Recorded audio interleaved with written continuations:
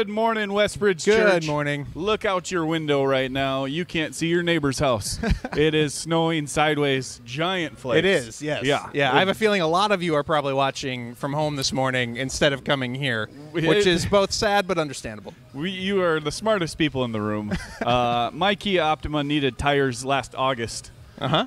I have not put them on yet. So any slight hill is a challenge and exciting. But So I made it. even on the way in early this morning, it was already really slick. And I stopped by John Brothers, grabbed a coffee.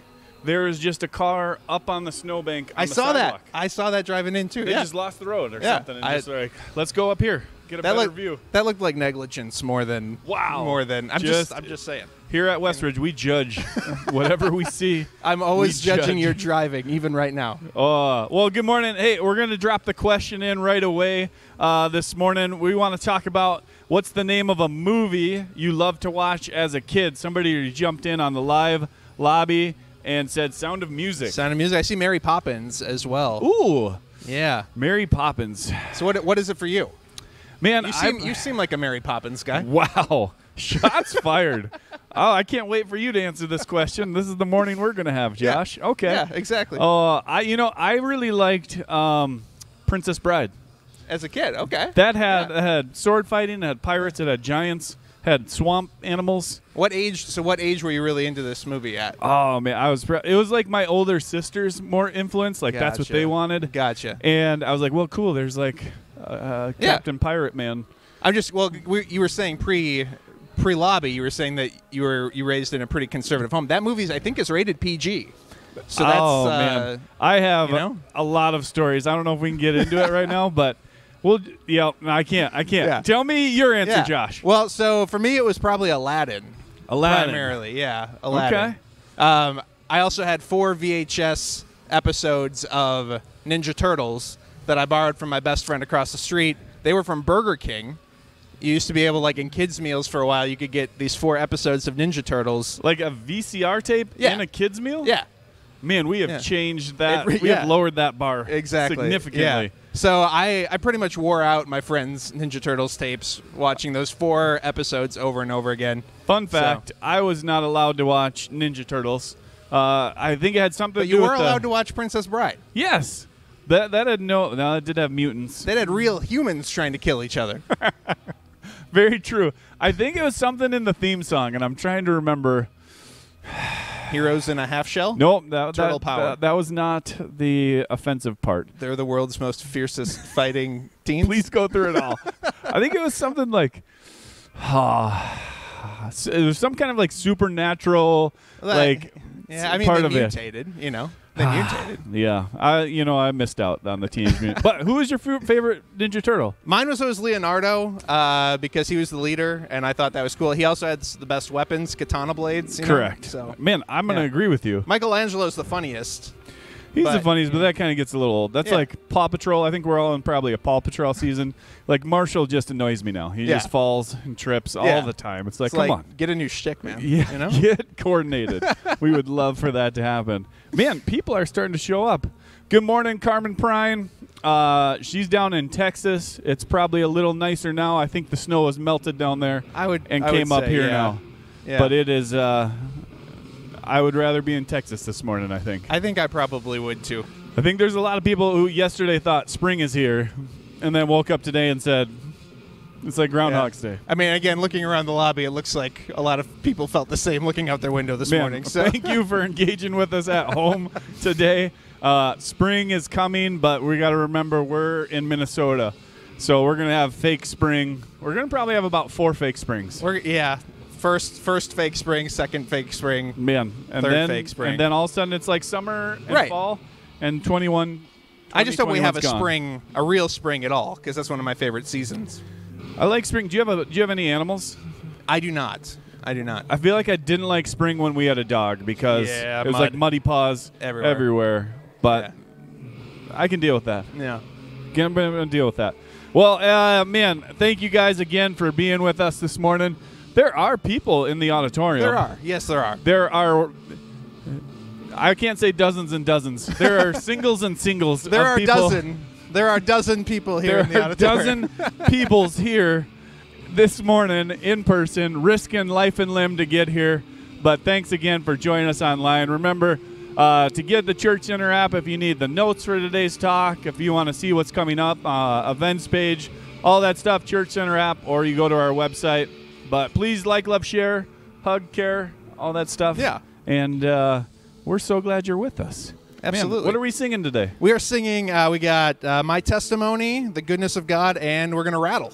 Rattle. We're going to rattle. Oh, it's going to be rocking. Yeah, we are going to rattle here. and rock. Yeah, you bet. Man, well, thanks again, Josh. It seems like band is starting to come. Yeah, I better get back to the drum set. So I'll see you from the drum set. Good morning. Drive safe if you're coming in for second service or anything, and enjoy the service. Man, you dropped the peace sign.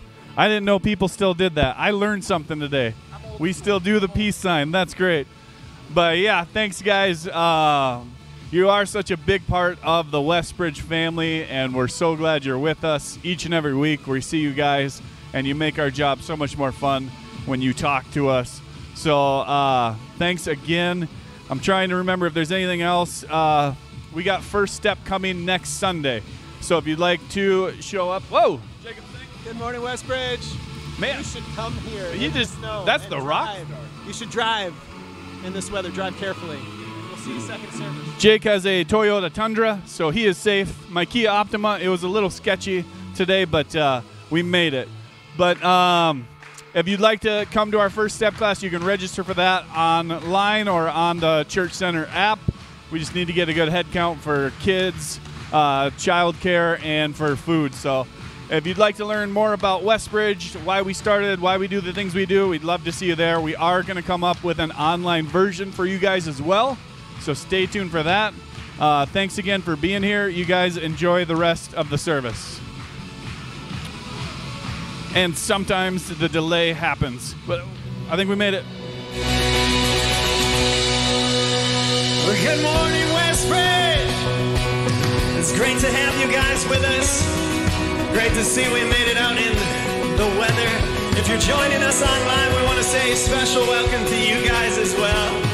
Let's stand and we're going to just jump into a time of singing and worship this morning. This first song is a song of victory. That it's our testimony of what He's done for us. So let's sing it together. I saw Satan fall like lightning,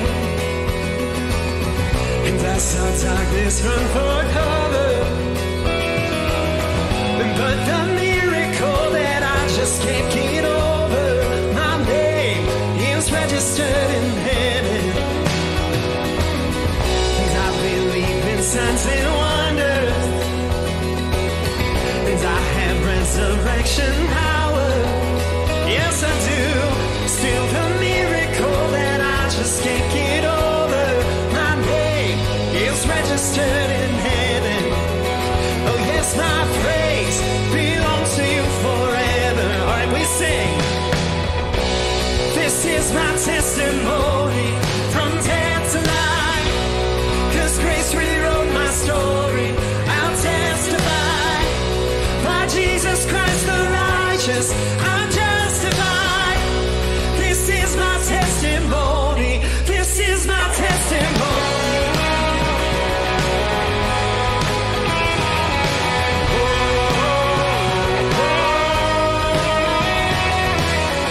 Come together, sons and daughters, bought with blood, and washed in water. Sing the praises of the Spirit, Son, and Father. Our God will finish what He started. Oh, yes, our God will finish what He started. Oh, this is my testimony from death to life, 'cause grace rewrote my story. I'll testify by Jesus Christ the righteous. I'm justified. This is my testimony. This is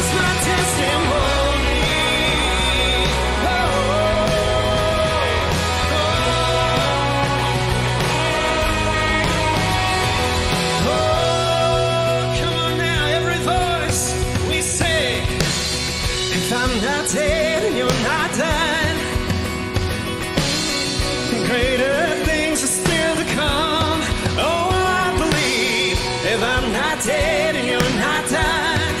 Oh, greater things are still to come. Oh, I believe if I'm not dead and you're not dying, you're not dying, you're not. Greater things are still to come. Oh, I believe if I'm not dead and you're not dying. Oh, greater things are still to come.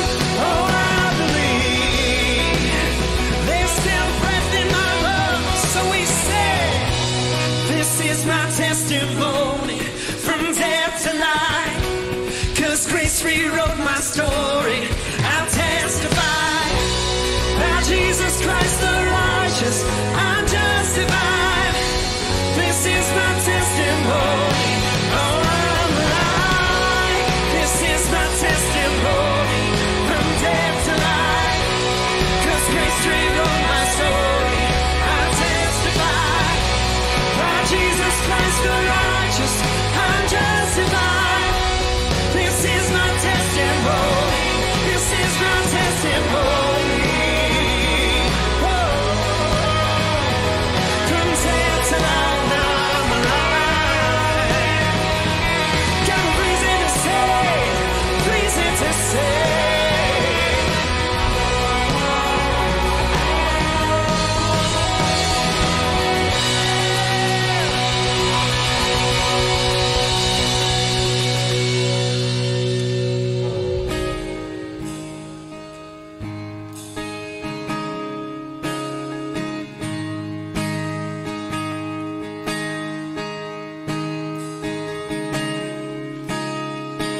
I love you, Lord.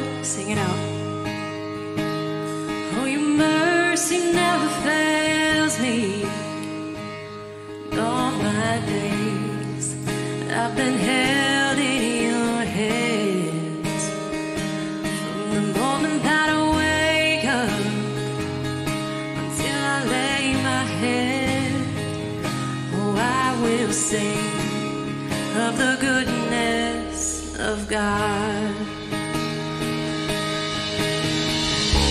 And all my life you have been faithful. All my life, and all my life you have been so, so good. With every breath that I am able, oh, I will sing of the goodness of God.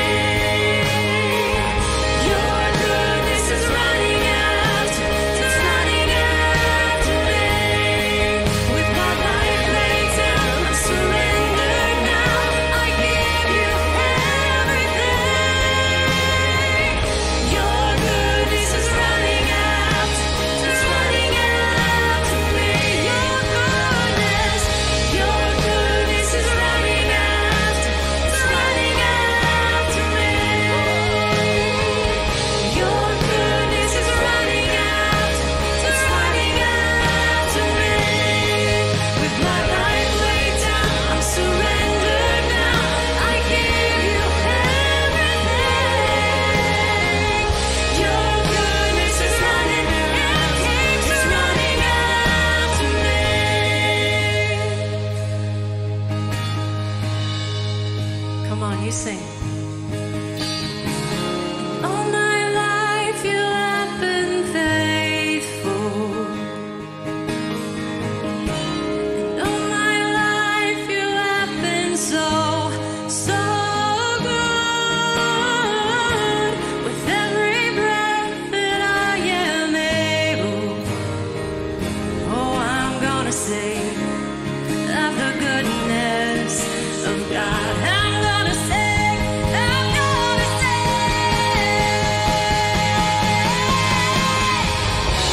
'Cause all my life you have been faithful.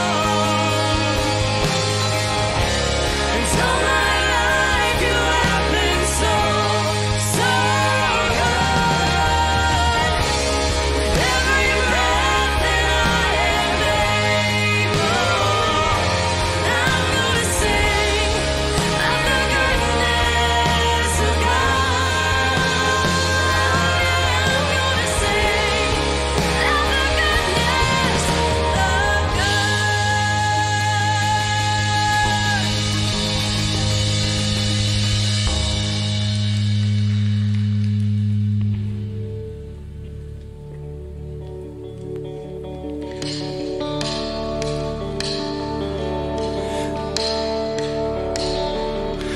We're singing to a God who brings dead things to life.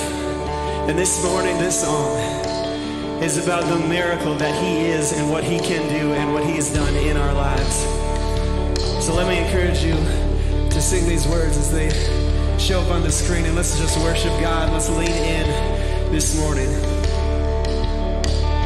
Saturday was silent, surely it was through. You're not gonna run, never stops you. I sing. Friday's disappointment, Sunday's empty too. Since when? Since when that's impossible, never stops you.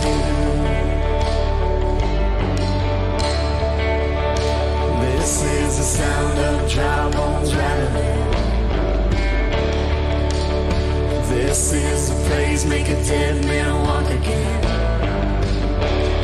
To open the grave, I'm coming out. I'm gonna live again. This is the sound of dry bones rattling.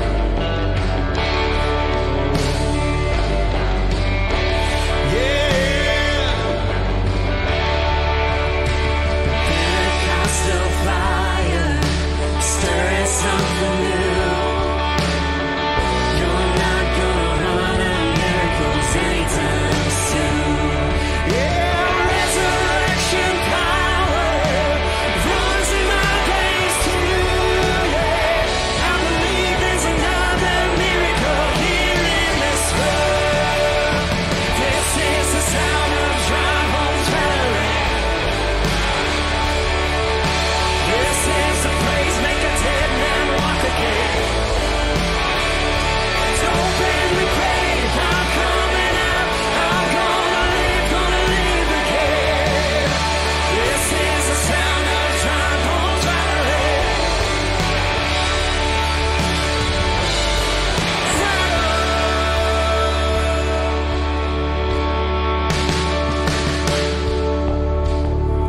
Let's sing these words together. My God is able to save.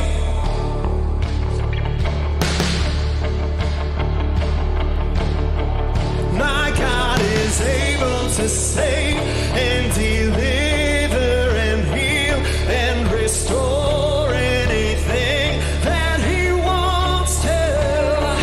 Just ask the man who was thrown on the bones of Elisha if there's anything that He can't do. Listen, just ask the son that was rolled back to in the garden what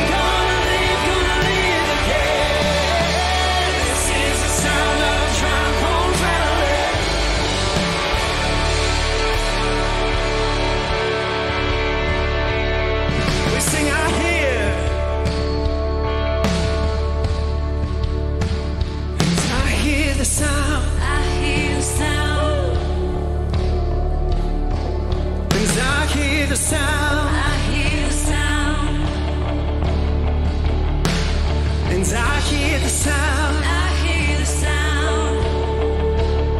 You said, and I hear the sound. I hear the sound. We sing there.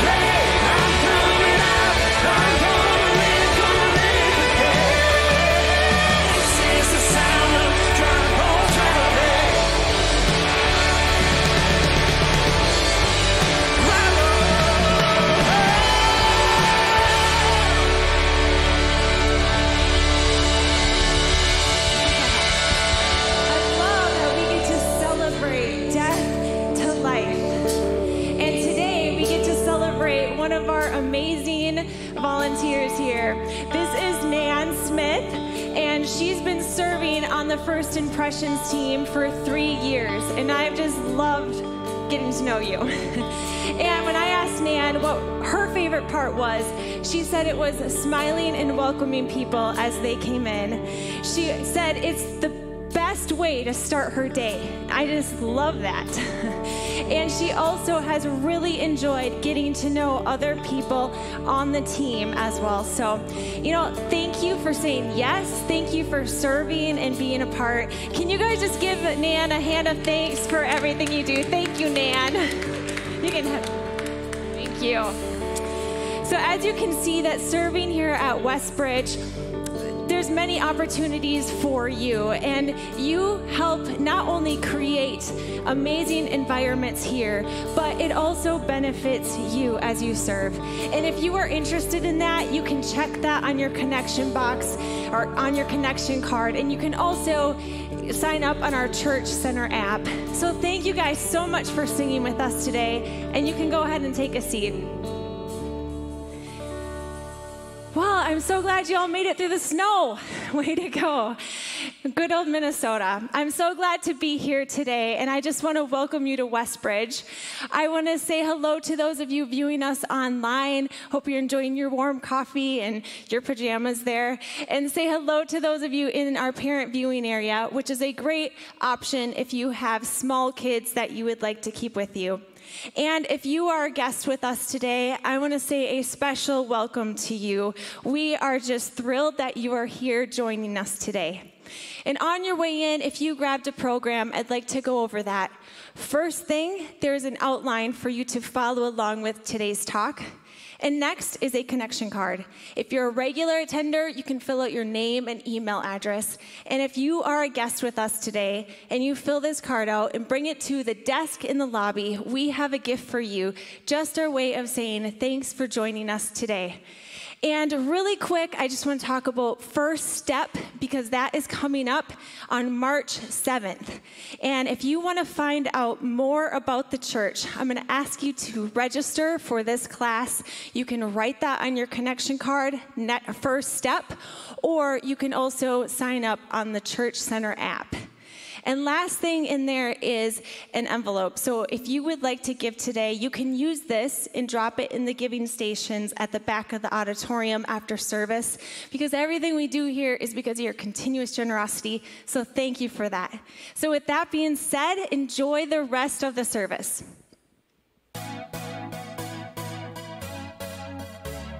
Welcome everyone to Westbridge. If you are online or in person with us, thank you so much for joining us. My name is John and I'm a part of our creative team. Now I want to bring your attention to a few things that are happening right here at Westbridge. Want to know more about Westbridge Church? Join us for our Westbridge First Step. Discover why we started the church and why we do things the way we do them.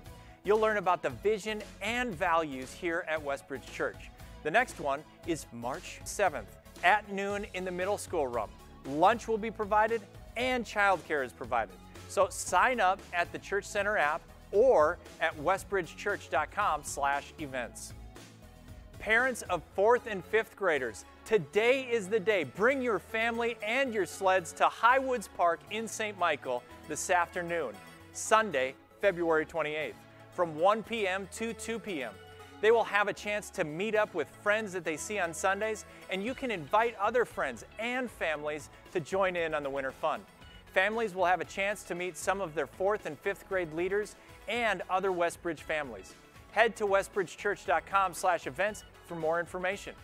Now, as we move to the next part of our service, we want you to know that Westbridge is intentional about creating welcoming environments online and in person for everyone.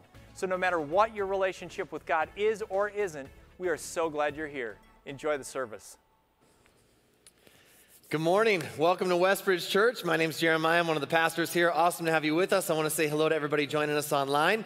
And we're continuing a series called Nobody Told Me. But first, I got to give a shout out to whoever planned a 4th and 5th grade sledding day for today. Brilliant. Absolutely brilliant. I mean, I don't know how you knew that fresh powder was coming, but man, hats off to you. That's amazing. So if you got a 4th and 5th grader, you could not have picked a better day for a sledding afternoon. Think about the last time that you were on a roller coaster. I know that for us, it was probably about a year ago. We were just before everything broke loose in 2020. We were in Florida, and our family was on a family vacation, and we had the opportunity to go to SeaWorld. And at SeaWorld, they've added some roller coasters, and one of the roller coasters at SeaWorld is a roller coaster called the Manta.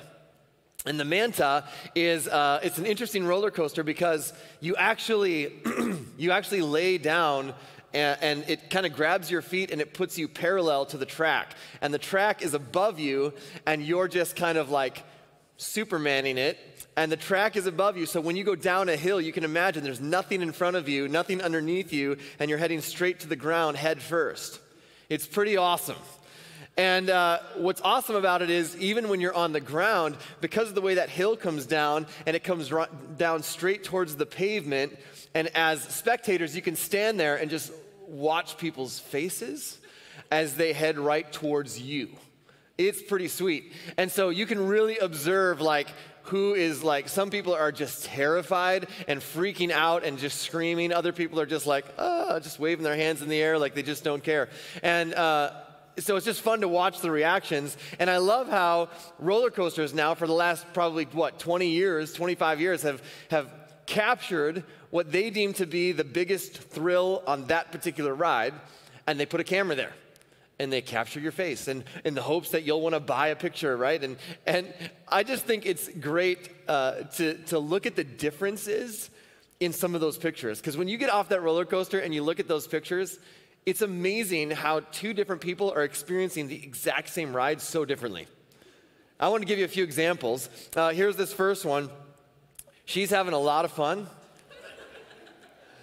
And he looks like he's gonna die, right? Like, he is like, why did you bring me on this ride? Here's another one. I love this. Notice the people in the back, hands in the air like they just don't care, right? And she is like, I'm gonna meet my maker right now. This is what's gonna happen. Here's another one, and I love this. Different reactions. Let's zoom in a little bit. Maybe you didn't catch it, but she is absolutely thrilled to be there. And man, I can tell you, a lot like these roller coasters, life is filled with ups and downs. And it's amazing how in the roller coaster of life, different people can seem to be having the exact same experience and yet experience it so differently, isn't it? It's amazing. You can be side by side and experiencing two very different things. And one person can be gripped with fear and anxiety, worry, or depression, and others are experiencing virtually the same thing, and it looks like they're having a great time. And life is just, life's great. And if you've ever struggled with anxiety or with depression, it can be easy to look around at people who seem to be enjoying themselves, and you start to wonder, what's wrong with me? Why am I not experiencing the same thing? Why can't I just be enjoying life the same way that they are? One of the most classic children's tales is a story about the little engine who could. You've probably heard this story when you were a kid, or maybe you've even shared it with your kids. And it's amazing because it's this little engine, and he's trying to get up the hill, and he can't quite make it. He's working at it, and so what does he do? He gives himself little shots of self-esteem through little affirmation, right? I think I can, I think I can, I think I can, I think I can. And he makes his way finally up the hill, and he gets over the hill, and he says, I thought I could, I thought I could, I thought I could. Great lesson for kids about not giving up. But as adults, here's what we know. Life isn't as simple as just saying, I think I can, I think I can, I think I can. In fact, I think most of us would probably identify more with this nursery rhyme. Hey, diddle, diddle, the cat and the fiddle. The cow jumped over the moon. She asphyxiated long before reaching the moon and burned up on re-entry. No one has explained how the cow was able to generate enough lift to escape the pull of Earth's gravity or what she was seeking at that altitude. We tend to take a little bit more realistic approach to life, don't we? And here's the truth. Nobody told me that anxiety and depression are real. Nobody told me anxiety and depression are real. It's not something that gets talked about a lot. And today we're talking about anxiety and depression. I want to let you know a few things right up front. First, I know this is a sensitive topic for some. And we're all coming at this from different perspectives, and we're viewing this through a different lens. And let me just assure you, our main goal today is to encourage you. The goal today is not to shame anybody. There's not going to be any guilting today. The goal is simply to point you towards hope. I want you to leave here with some hope. Secondly, I want to say this. I want you to know what the scriptures teach about this topic, that the scriptures are actually not silent about this topic. And third, let me make this disclaimer. I'm not a psychologist, I'm not a counselor, but I am a human being who has been through seasons of anxiety and depression, and I've experienced the same things that other people experience. I'm also a pastor who's walked through seasons with many different people. And so today we want to tackle this, and anxiety and depression affect so many people in our world today, young and old. And if you've ever found yourself dealing with these, then I want you to know that you're not alone, and I want you to know that there's hope. I want you to know it isn't something that you have to just deal with on your own. And what's unfortunate is that mental health issues oftentimes get stigmatized, not only in society, but also in the church. And it's not something that we want to do. We want to make sure that we create an environment here where you can come as you are and deal with the things that you're really dealing with. Now, there's a book called Anxiety Free by Dr. Robert Lee. He says the average teenager today exhibits the same level of anxiety as the average psychiatric patient did in the 1950s. That's incredible. That kind of tells you where our level of anxiety is at as a society, as a culture. And I read that this last week in America, our level of anxiety has increased every year for the last 80 years. Think about that. 80 years in a row, our anxiety keeps going up.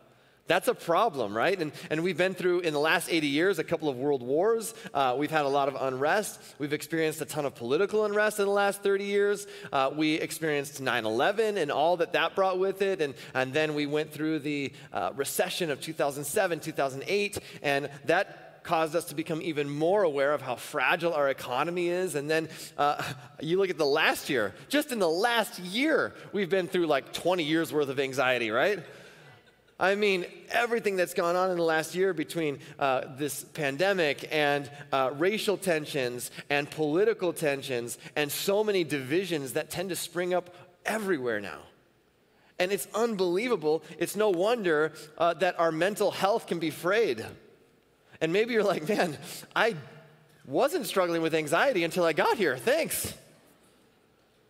And if you want to know if you struggle with anxiety, I just want you to know, here's a few of the physical symptoms that kind of point to I might be struggling a little bit with anxiety. Headaches, muscle pain, tension, sleep disturbances, breathing difficulties, chest pains, concentration problems, digestive issues, insomnia, low energy, forgetfulness, blood pressure, circulation problems, hormone imbalance, hypertension, migraines, weight gain, weight loss, body odor, hair loss, ringing in the ears, excessive sweating, shaking, trembling, cold chills, hot flashes, accelerated heart rate, numbness, tingling, upset stomach, nausea, shortness of breath, and dizziness. That's it. So if you experience any of those, you might have some anxiety. And anxiety is a problem, right? It's like a virus that runs in the background on your computer, and you don't really know that it's there, but it's just slowing everything down. It's like clogging up your computer. And anxiety is like a virus in the background of our mainframe, and it slows us down. It clogs things up. It keeps us from thinking clearly. It keeps us from concentrating on things that we want to focus on. It keeps us from engaging in relationships the way that we want to engage. And if you have struggled with anxiety or depression, I want you to hear me really, really clearly.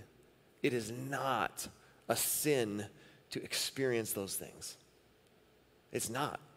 And if you've ever had another pastor or a group leader say something to you like, man, you just need to have more faith, or you just need to pray harder, or maybe you've even heard this, you're experiencing that because there's some kind of unconfessed sin in your life. I just want you to know nothing could be further from the truth. That is, they were dead wrong. And you would never think less of someone with a broken leg. You wouldn't. You would never tell them, man, you just need to pray more, and then your broken leg will heal better, right? Or you just need to have more faith, or you have some unconfessed sin, that's why you broke your leg, right? What would you do for a broken leg? You would work toward healing. And here's what you need to know about healing. Healing is a process. Healing is a process. God will heal your broken leg through a process. And first, you got to go have a doctor reset the bone. That's going to suck.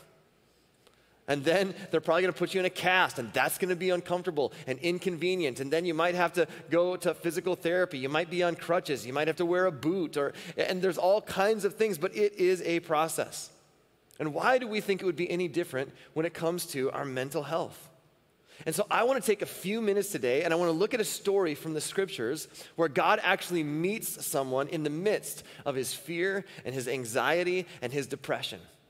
And he meets him right there, and it's about a man named Elijah. And we're going to read this story in 1 Kings chapter 19. But to understand what's going on in 1 Kings 19, we first have to know what's going on in 1 Kings chapter 18. In chapter 18, Elijah, there's a drought in the land for the last 3.5 years. It hasn't rained. And so they're experiencing not only drought, but famine because their crops aren't growing. And so there's a shortage of food, and people are experiencing all kinds of hunger and poverty as a result. And yet, the nation of Israel, who is supposed to follow God, the Yahweh, the Hebrew God, they have turned their backs on God. They're following another god called Baal.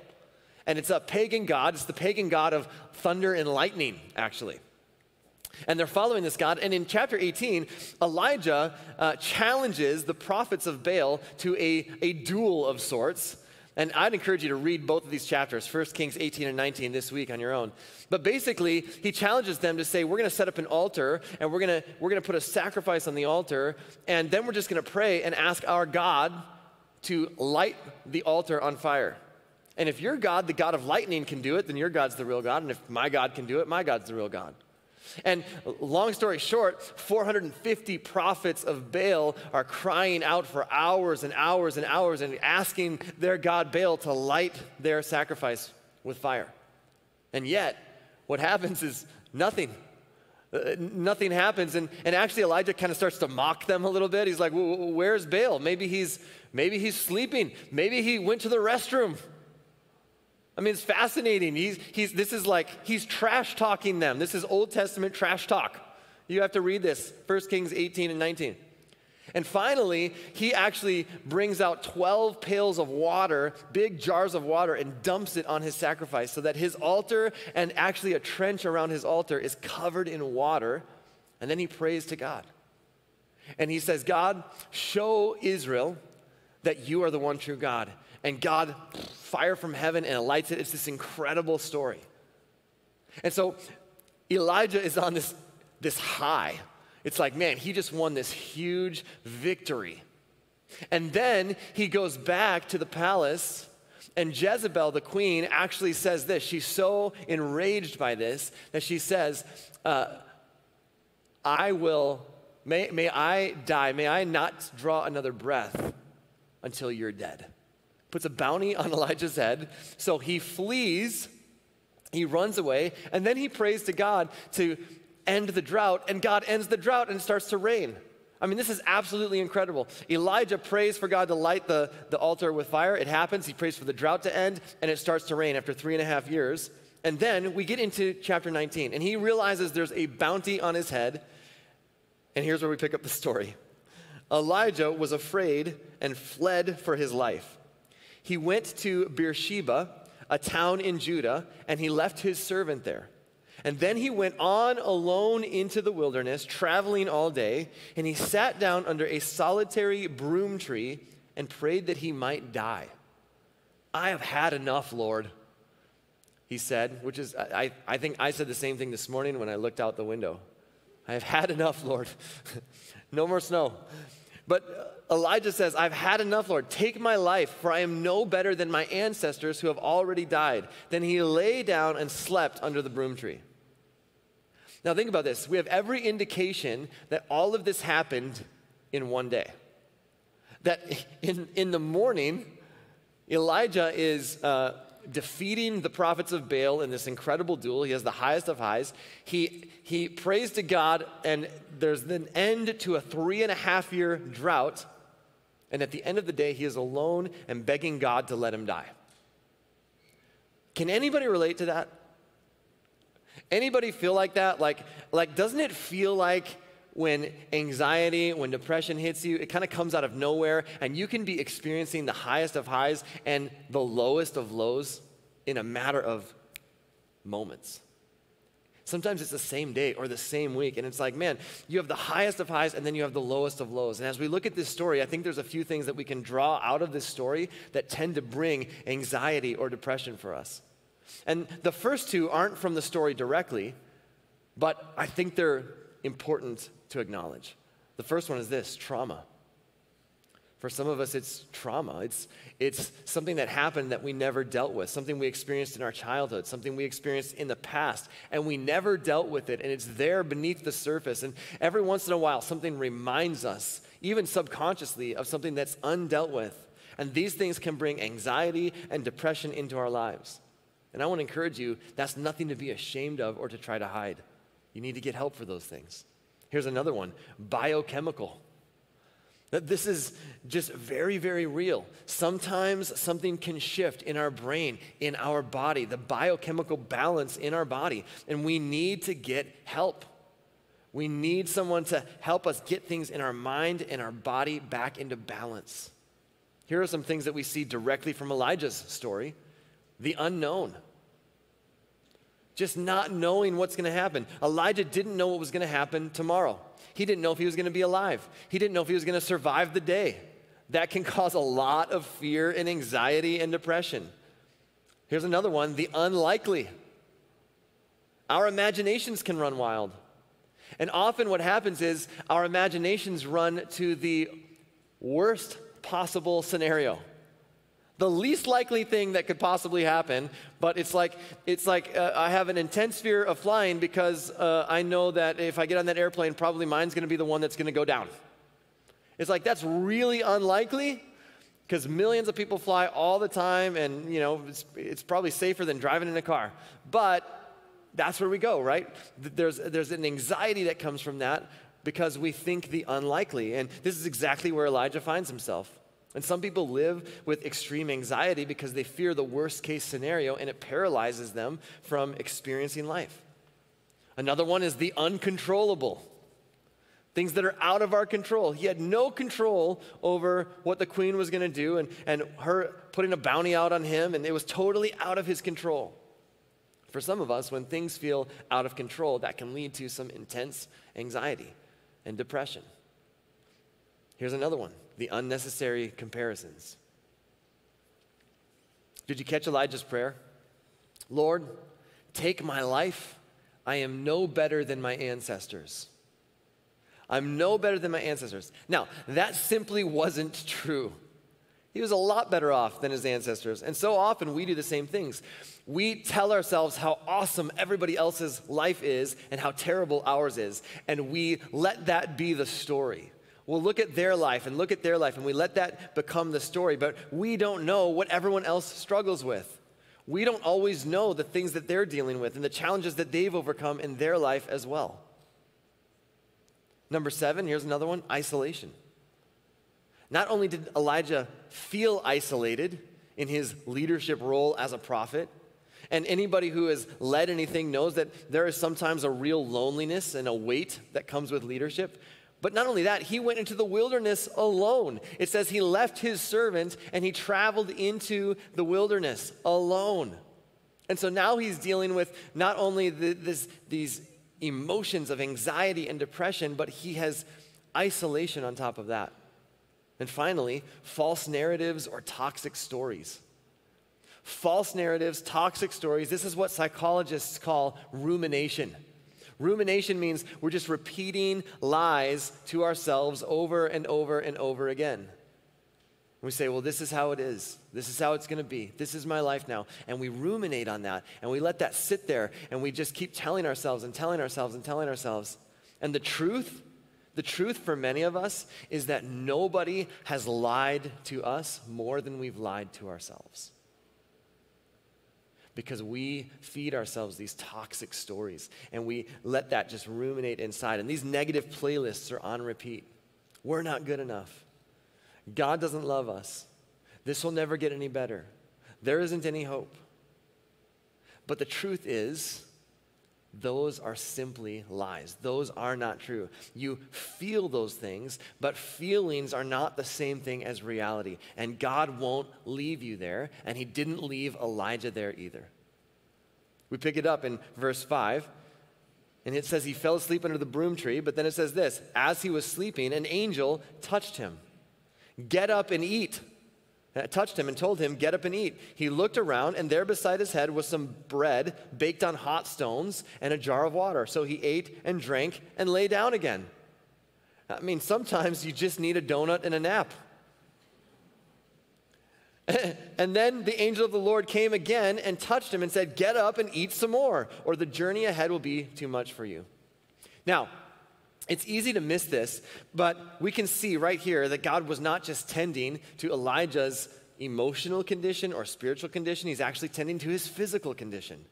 He's actually helping him. Elijah is exhausted and overwhelmed, and the angel said, you need some rest and you need some food, and you can't keep going like this. This is about self-care. And sometimes we need some self-care to help us get through seasons of anxiety or depression. Did you know that studies say that exercising 4 times a week for 20 minutes has the same effect as antidepressant medication on your brain? That's called self-care. And for some of us, we need to spend some time on self-care. God leads Elijah in some important self-care. And then he leads him to another place in the wilderness. And Elijah travels again, and he goes in the wilderness, and he meets with God. And in verse 13, it says, a voice said, what are you doing here, Elijah? God speaks to Elijah. Elijah, what are you doing here? And this is the second time God had asked him the same question. And when God asks questions in Scripture, like, what are you doing here? It's not because God's looking for information. Like, what are you doing here? No, it's because God wants Elijah to ask this question of himself. He wants him to do a little bit of self-probing, and he wants Elijah to ask this, to look within to see the truth that God is trying to speak to him. But Elijah is still ruminating. He's still ruminating on all this negative thoughts and all these toxic stories and false comparisons, and he's telling himself this, and here's his reply. He replied again, I have zealously served the Lord God Almighty, but the people of Israel have broken their covenant with you, torn down your altars, and killed every one of your prophets. I am the only one left, and now they're trying to kill me too. But God wouldn't let Elijah stay there in his depression and in his darkness. God speaks to him. And God gives him a new assignment. And God says, look, Elijah, I'm not done with you. I'm not done with you. You have another mission to fulfill. This is not the end. I still have a mission for you. Your life is not over. And then God ends with this in verse 18. Yet I will preserve 7,000 others in Israel who have never bowed down to Baal or kissed him. By the way, Elijah, you are not the only one. I know it feels that way, but I'm telling you, there are still 7,000 people who have not bowed down. There are still 7,000 people who have not turned their back on me. You are not alone. They have not forsaken me. They have not bowed down to Baal. God brings loving truth to Elijah in the midst of his despair. And that's what God wants to do with you and me. In the midst of when we feel the lowest, in the midst when we feel anxiety, in our darkness, in our despair, in our depression, God wants to speak and lovingly bring truth in the midst of that season. Now, with that in mind, let me get really practical. How do we deal with this when we're in this season? What can we do to practice some self-care? What can we do to partner with God as he speaks truth into our lives? Well, number one, don't allow pride to keep you weighed down. Well, what do you mean by that? There is this connection that we often miss. There's this connection between pride and anxiety, and humility and anxiety. And the Apostle Peter writes about this connection in his letter to followers of Jesus in the first century. And here's what he says. He says, all of you clothe yourselves with humility toward one another because God opposes the proud but shows favor to the humble. Okay, well, what does humility have to do with anxiety? How are those two things connected? Well, basically, pride says, I got this. I can handle this. This isn't too much for me. And pride actually drives us to isolation because it makes us feel like we can handle everything on our own. But the reality is, humility says, I need help. I don't got this. I can't handle this on my own. Pride says, I don't want to admit that it's a burden that I'm carrying. My pride is keeping me from admitting that it's too heavy, and I'm trying to control things that I can't control. And my fear of what could happen in the future is causing me so much anxiety that it's actually shutting down my life. So Peter continues. He says, humble yourselves, therefore. Humble yourselves. In light of that, humble yourselves under God's mighty hand, that he may lift you up in due time. Cast all your anxiety on him because he cares for you. Again, this is what makes Christianity, this is what makes following Jesus so different from any other world religion. In every religion, it's here's the things that you need to do, X, Y, Z. Here's the things that you have to do in order to somehow experience healing. It's all about you achieving or acquiring or doing the right things.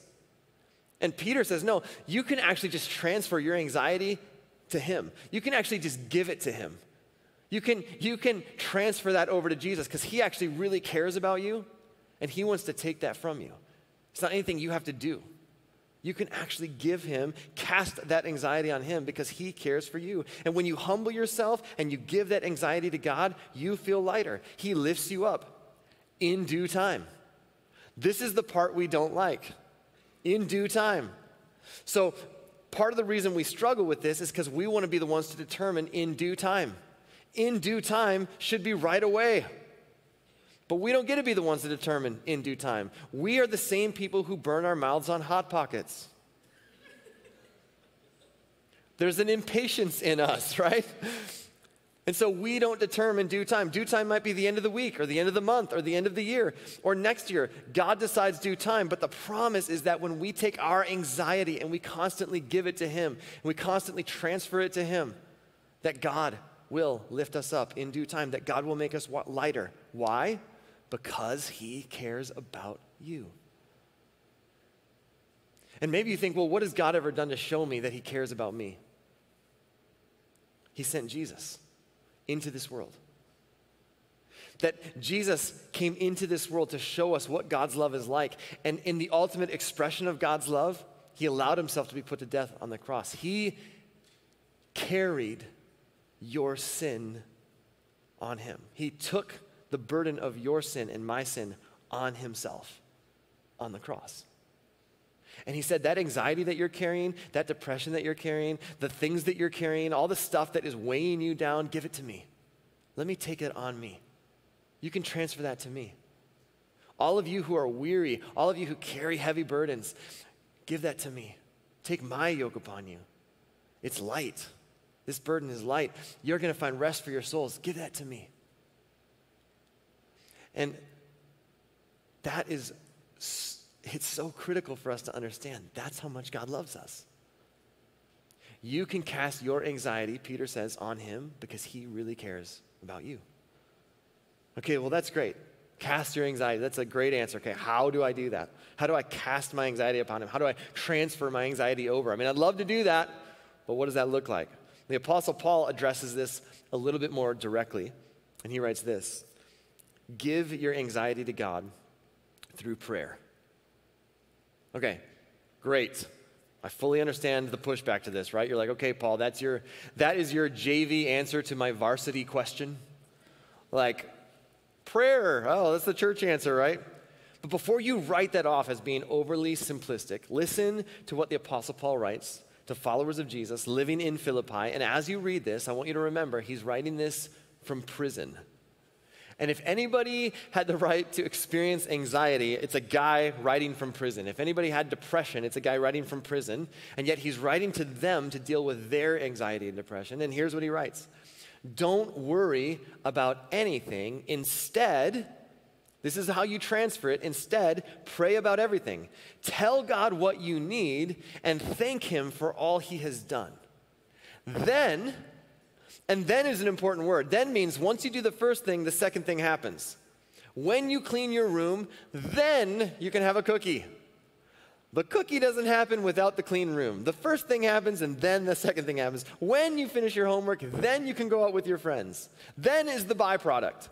When this happens, then this can happen, but it only happens in this order. And so Paul says, tell God what you need. Thank him for all he has done. Then you will experience God's peace, which exceeds anything we can understand. His peace will guard your hearts and minds as you live in Christ Jesus. Paul says, instead of spending your energy carrying an anxiety about something that you can't even control, instead of carrying that around with you, something you were never meant to carry, spend your energy telling God what you need. Be honest with God about what you're feeling. Be honest with God about this anxiety, about the depression, about the things that are out of your control. God can handle that. Be honest with God. Tell him, and then begin to thank him for the things that he's already done for you. And here's why. When you do that, Paul says, I can't explain it to you. In fact, it's beyond our ability to understand, but something shifts in your heart and in your mind when you start to express gratitude for what God has done. Gratitude shifts your perspective on things, and you will begin to experience peace. And he says, it's the kind of peace that guards your heart, it's the kind of peace that guards your mind, and your situation may be exactly the same. Nothing will have changed in your circumstances, but everything will have changed inside of you, because suddenly God's peace will guard your heart and guard your mind. And Paul says, when you face fears and when you face worries and when you face anxieties, God doesn't just remove you from the situation. He has the strength. He gives you the strength and the peace to go through the midst of that situation. And so Jesus says, God loves you. Why do you fear? Why do you worry when God loves you so much? And Peter says, because God loves you and cares about you, you can cast your anxiety on him. He'll take that from you, but you're going to have to fight pride to do that. You're going to have to humble yourself and admit you need help. And Paul says the way that you do that is through prayer. You tell God exactly what you need, and you thank him for what he's done, and you will experience the kind of peace that you cannot understand. And that's the pushback, right? But I don't understand it. That doesn't make sense. Paul goes, I know. Exactly. But there's just something that happens when you take the things that you're worried about, your anxiety and those things, and you cast that onto him. And then you begin to just express gratitude. And it's like reverse rumination. Instead of ruminating on the toxic stories and the negative stories and the false comparisons and these narratives that play out in our mind, it's like you ruminate on all that God has done for you. You ruminate on the things and you remember, you know what? I went through this several years ago, and God, you came through. And you've been faithful, and you show up, and you never leave me, and you never forsake me. And you ruminate on that. And Paul says, it's like nothing changes out here, but something changes in here. And he says, I can't understand it. It's a kind of peace that I can't understand, that I can't even fully explain. It's just that he guards your heart and your mind. Now, let me give you some final thoughts as we close today. First, you are not alone. God reminded Elijah that he was not alone, and I want you to know you're not alone either. And can I tell you something? That's why we do groups. That's why we do groups. The whole goal of that is so that you build a community of people around you who know your name, who love you, who see you for exactly who you are, and who love you exactly as you are. And as we grow as a church, you need a group of people who know your name and can help support you and remind you that you are known and that you are loved. That is why we do groups. So I want to encourage you, if you're not in a group, you got to get in a group. It's so important for you to build relationships with people who are moving in the same direction as you spiritually. Because when the proverbial fertilizer hits the fan, you need people. You can't reverse engineer. You can't go back and try to build community once you're in the midst of a season where you need people. You can't retroactively build community. So you start building community now. You need to know you're not alone. Secondly, get many kinds of help. If you're struggling with anxiety, if you're struggling with depression, can I tell you something? There is no silver bullet. There's no one easy fix. There's no one quick fix. There likely won't be one specific thing that gets you out of that season. And so we all need good friends. We all need spiritual guidance. We all need community. We all need counseling. We all need self-care. Get all the help you can get. Don't try to find it in one area. Get all the help you can get. Get many kinds of help. Third, it takes time. Remember, you probably didn't arrive in this season overnight. You probably won't go out of this season overnight. It's gonna take time, just like a broken leg. But commit to the process of healing and lean in, and God won't leave you alone. And finally, you need to know this. If you're experiencing a season of anxiety, depression, you need to know it's a chapter and not a conclusion. It's a chapter and not a conclusion. And in our pain and in our struggles, we are so tempted to say, well, this is it. This is the story. This is the way it's always going to be. This is how my life is. This is where my story ends. There's no hope. But can I tell you something? Never put a period where God puts a comma. There's more to your story, and God is not done writing your story. And this chapter might be a difficult one, but it doesn't have to be the end of the story. In fact, we believe that at the end of the story, God is going to fully do away with these things that cause us harm, anxiety and worry and depression and despair and discouragement. That one day, God is going to fully renew and fully restore not only this world, but every single one of us. And one day, all things will be as they should be. That is hopeful. And until then, you're invited to put your trust in God. You're invited to pray to Him, to tell Him the things you're experiencing, and to thank Him for what He's done, and to experience the kind of peace that goes beyond our ability to understand. And if you've never said yes to the invitation to transfer your anxiety to Him and to say, you know what, God, I want to follow you. I want to be a part of your family. I want to say yes to that. When Jesus came into the world, he showed us what God's love is like. And the ultimate expression of love, He allowed Himself to be put to death. His body was laid in a tomb, and according to multiple eyewitness accounts, He rose from the dead. And folks, that means death is not the end. There is more to this life than this life. And you and I have been invited by the God of the universe into His family to live forever, to live with hope. And if you've never said yes to that invitation, it isn't based on you behaving your way in. It's based on who God is and the invitation that's already been extended to you. If you've never said yes to that, I want to extend that invitation this morning. Whether you're here, whether you're watching online, you can say yes by just agreeing with this prayer as we close. God, please forgive my sins. Forgive me for the times where I've walked away from you. And I thank you that you never walk away from me. You never leave me alone. Even in my seasons of despair and depression and anxiety, I know you're with me. I believe that you're with me. So adopt me into your family, make me your son, make me your daughter, and help me to trust you, help me to follow you, to build my life around your way of living as best as I know how from this moment on. And God, I pray for every one of us today, because every one of us goes through seasons where we experience anxiety, discouragement, despair, depression. And I pray that in the midst of those seasons, we would transfer our care to you, trusting that you care for us, and that we would experience a peace that we can't even understand. Guard our hearts and guard our minds as we trust you. In Jesus' name, amen. Amen. What a great talk. I needed that today. So here's how we're going to close today.